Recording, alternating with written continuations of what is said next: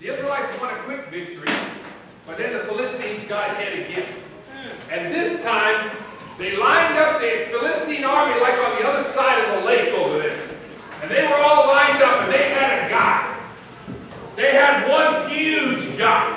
What was his name? Goliath. Goliath was a monster. And he would come out every morning.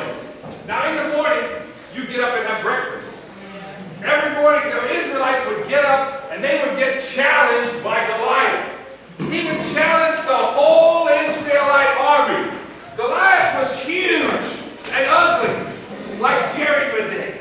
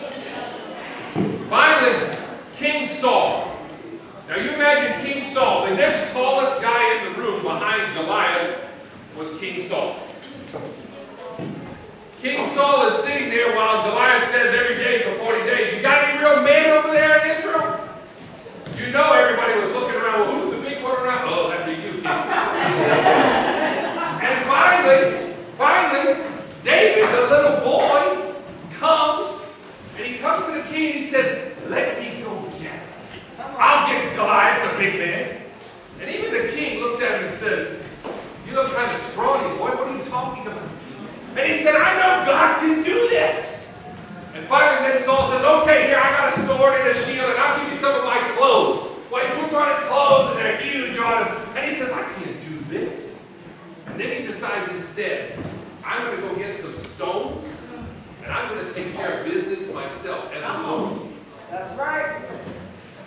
says in verse 41, meanwhile, chapter 17, the Philistine and his shield bearer in front of him kept coming closer to David. He looked David over and saw he was only a boy, ruddy and handsome, and he despised him. He said to David, am I a dog that you come to me with sticks? And the Philistine cursed David by his God. Come here, he said, and I'll give your flesh to the birds of the air and the beasts of the field. David said to the Philistine, you come against me with sword and spear and javelin, but I come against you in the name of the Lord Almighty, the God of Israel, whom you have defied. This day the Lord will hand over you to me, and I'll strike you down and cut off your head. Today I'll give the carcasses of the Philistine army to the birds of the air and the beasts of the earth, and the whole world will know that there is a God in Israel. All those gathered here will know that it is not by sword or spear that the Lord saves, for the battle is the Lord's, and he will give you into our hands. It looked something like this.